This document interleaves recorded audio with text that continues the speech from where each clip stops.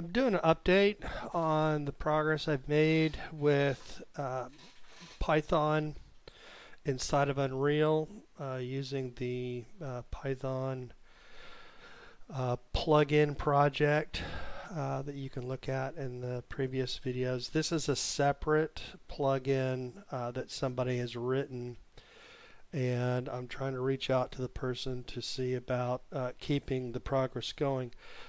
Unreal has the ability to run Python code in the editor, but right now it doesn't. The way I understand it, it doesn't have the ability to run Python code in the game itself. So a little bit of overview. I have the simple rolling template here, and when you use the Python plugin, you have the ability to create components, and you can do a actor, you can do a character, and you can do a component. And originally I was doing this code to where I had a Python component that had all the Python code in it that I would just add to a regular Unreal character. And that led to some communication issues I didn't want to deal with, which is basically potentially controlling, character animations. That's a different project that I'm working on, but for this project, for machine learning, what we want is a character, Python character, that has a camera on it, and we want to send what the camera sees over to the server Python code, so we can do some machine learning with it, some object recognition or path following or whatever we want. First thing we got to have is an image, and I know that there's a TensorFlow plugin for Unreal. Eventually I will get around to using that. This is the first stage of, okay, we're going to do everything outside of Unreal and have this little communications bridge between Unreal and Python.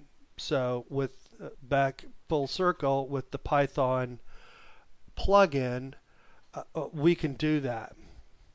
So I'll go over just a little bit. What we have is I created a Python character, and when you do that, it will generate the plugin will generate some code. It'll give you the character, and then you just map your Python module and your Python class, and you're done. So then what you can do is you can obviously create your characters and control them and whatnot. Now what I've got is for this example, a camera that's facing outside, and that camera, we're going to grab that picture and we're going to send it to this external server process right here.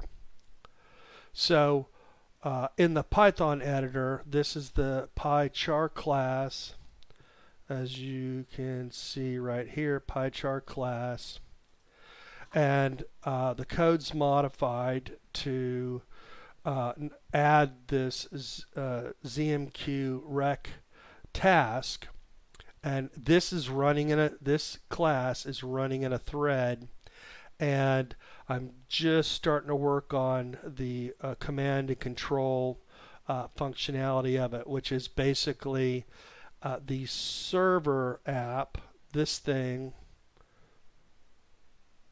with these buttons, it can send commands, rotate, whatever, to this chunk of code right here, this chunk of code is going to figure out what it needs to do with the command, and then it does it inside of this object right here. So it's eventually I'll post this stuff, but you know, I'm not getting a lot of views. It's no big major deal. You know, people will have to have the, you know, Unreal Engine 4.23 installed, obviously, and then have the get the Python plugin installed. But for people that can get that far, and then if I get enough messages, I'll, you know, post this code and, you know, go further. But so in the PyChar class itself, you can respond. You know, obviously you can do initialize, and these pre-initialized components, callbacks, are getting called from the Unreal Engine: begin play, end play, and tick. And this is where what we're doing is, in the previous videos, I may have showed how we grab the scene capture from that camera that's on our object, and then we are going to keep that around, and if we get the command to, if we have this image and the thread realizes it's supposed to send it, it's being asked by this process, by that button click to send it, it will send the image. So you've got a thread right here. PyChar class creates that thread, keeps everything global, starts the thread, also kills the thread when, you know, end of game, and you know, the thread is what is responding to, you know, obviously these tasks. So what you'll see in here is we convert that image buffer, and then we set it on that thread.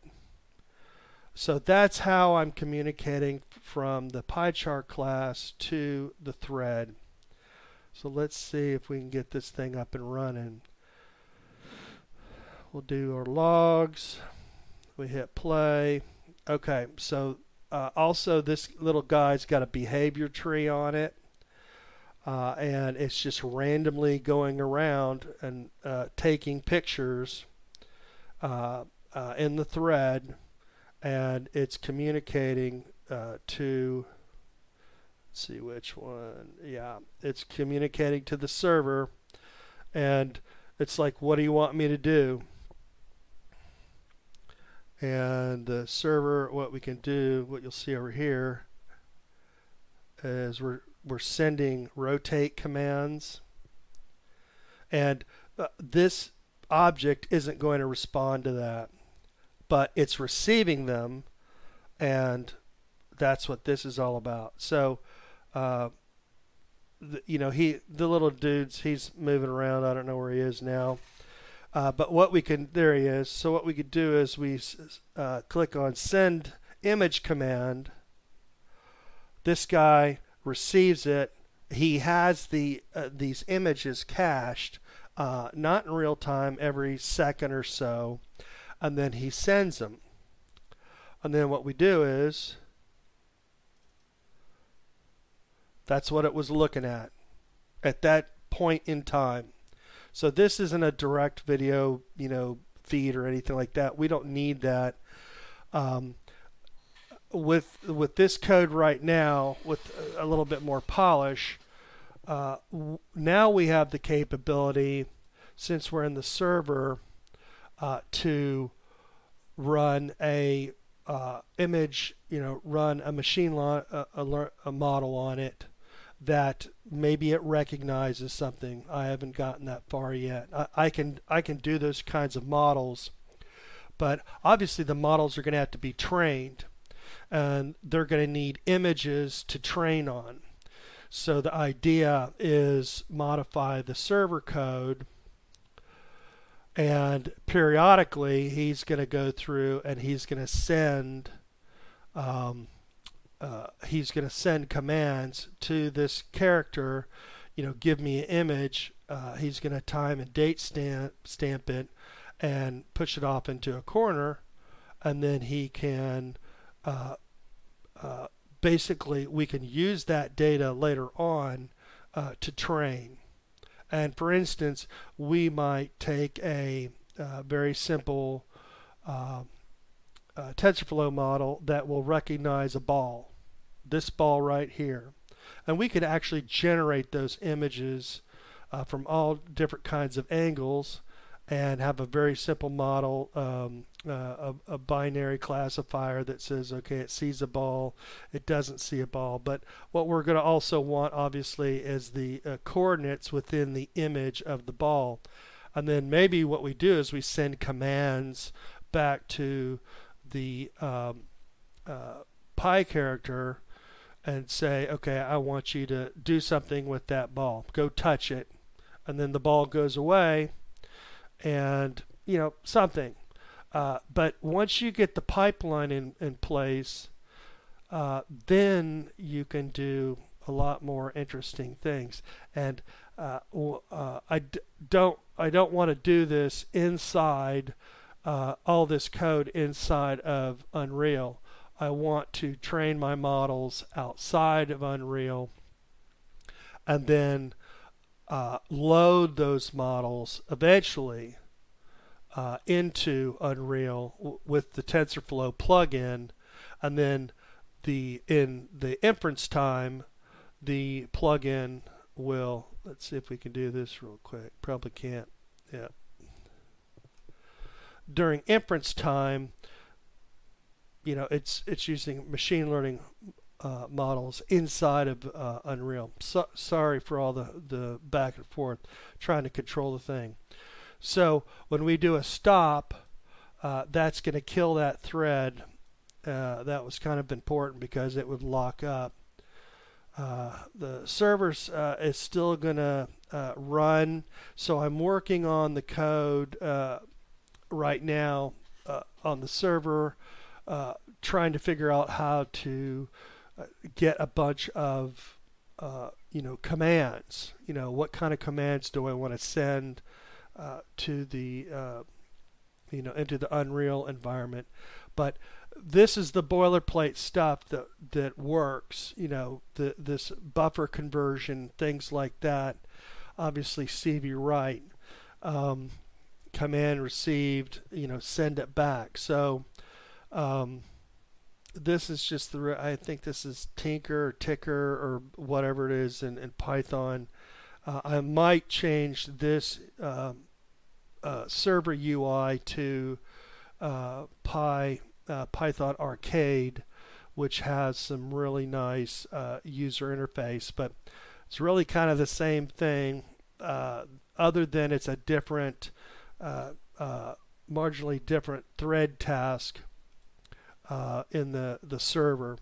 So I was kind of proud of myself getting this to work. I haven't, the next step now is to build a model that will recognize something. Haven't figured out what I want to do yet.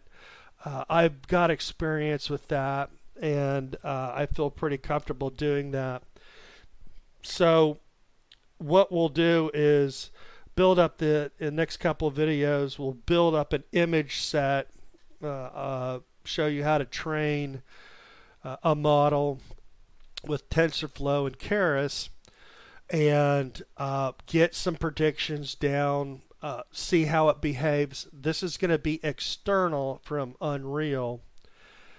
And then once the model behaves relatively well, I will load the model, TensorFlow model, actually Keras model, inside of the server, and modify the server code to where it's just asking for images, doing a prediction, getting a region of interest put together, and then calculating where it wants the the pi character to go.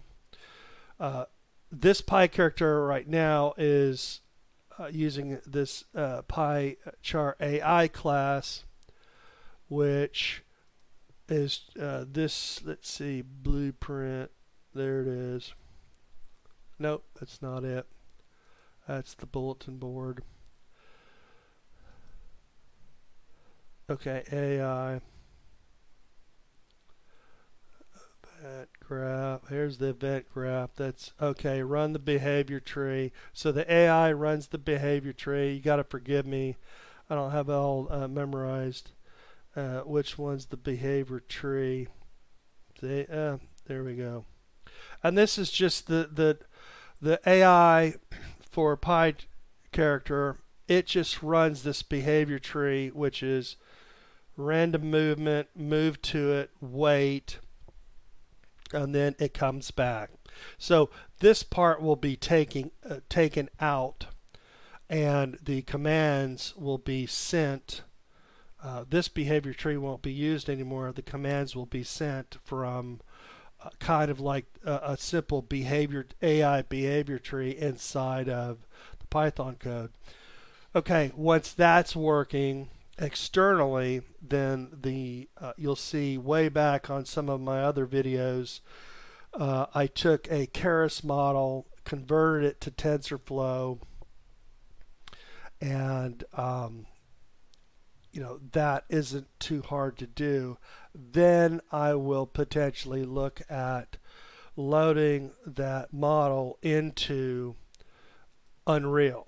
So Unreal does have a TensorFlow plugin module, and then that will show the entire loop. We won't be using this server code anymore. We'll probably go back to using a behavior tree inside of Unreal, and but it will call out to TensorFlow what it needs to do.